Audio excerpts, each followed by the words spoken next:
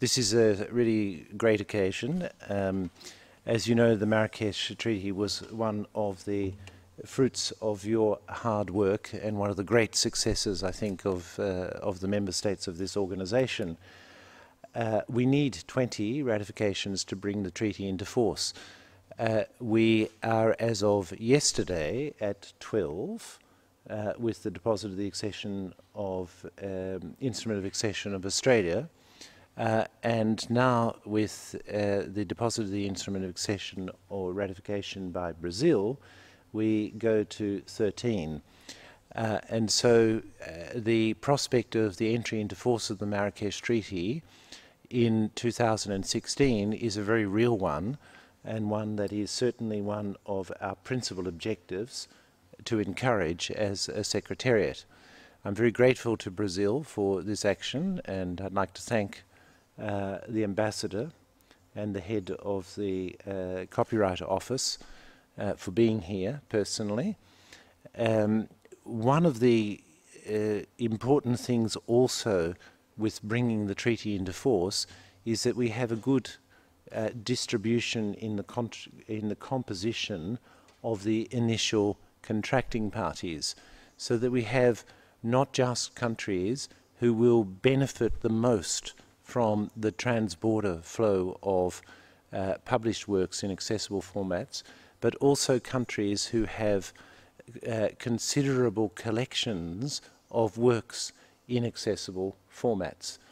And it's in this respect that we particularly welcome the accession of Brazil, a very big country, of course, and we also welcome the fact that this will be of great benefit to all the Lusophone countries, and Brazil's importance in this respect as a generator of creative works and published works is, we think, makes the deposit of the Instrument of Accession particularly important. So thank you very much, Ambassador, and thank you very much. Please extend our thanks to the government of Brazil for taking this extremely important step.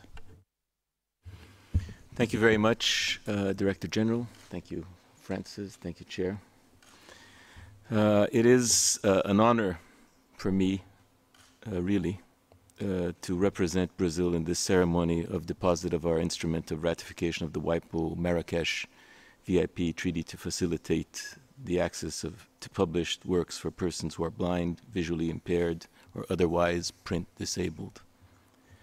This instrument, as you know, has a special meaning for my country.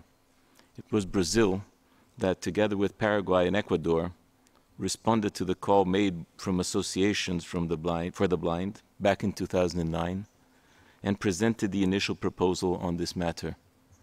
A clear evidence of the importance of this treaty for us is the fact that this is just the second time in our history that a treaty is incorporated in our national legislation with the level of a constitutional amendment. This is no trivial achievement. The ratification in such a short time wouldn't have been possible without a strong partnership between our Ministry of Foreign Affairs and our Ministry of Culture, represented here by Mr. Marcos Alves de Souza, head of our Copyright Office.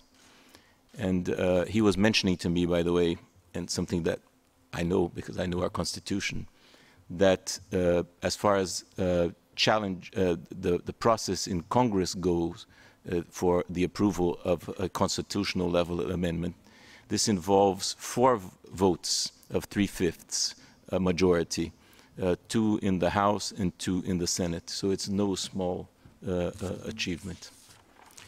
It is time for the international society to write a new chapter on the inclusion of people with disabilities, a chapter with versions in Braille, large print, DAISY, or other accessible format. 7 ratifications are still needed in order for this treaty to enter into force, and we would like to make a call to all members to join us. We also call in particular those members that host large collections of accessible books, since the access to these works can make the treaty ever more interesting to blind associations in developing countries. We are confident we can reach the goal of 20 ratifications before the next General Assembly, so that the Marrakesh Union can meet for the first time still in 2016.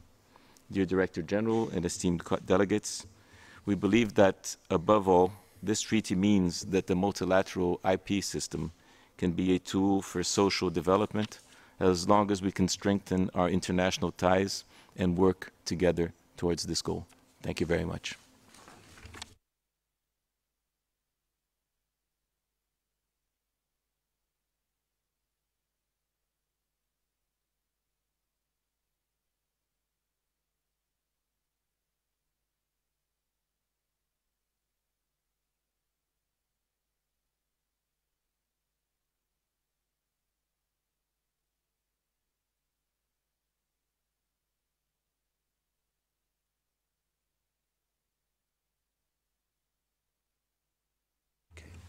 Well, thank you very much, Mr. Chair, and thank you very much, Ambassador.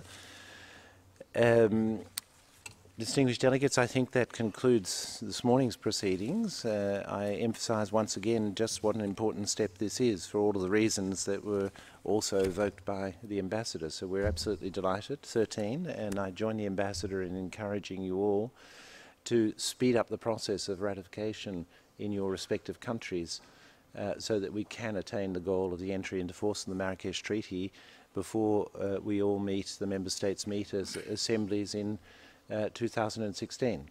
I thank you very much.